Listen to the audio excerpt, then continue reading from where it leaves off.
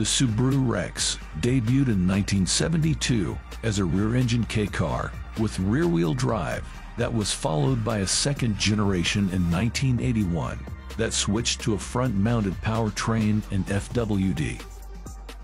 The Japanese automaker transitioned the pint-sized vehicle to the Mk3 model in 1985 with supercharged engines before pulling the plug in 1992.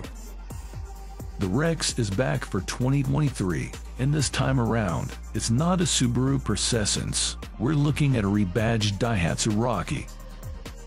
The third-gen REX is 3,995 mm long, 1,695 mm wide, and 1,620 mm tall, with a wheelbase measuring 2,525 mm.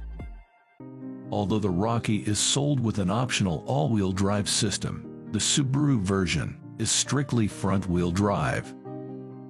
Power is provided by a naturally aspirated 1.2-liter gasoline engine, rated at a mighty 87 HP and 113 Nm of torque.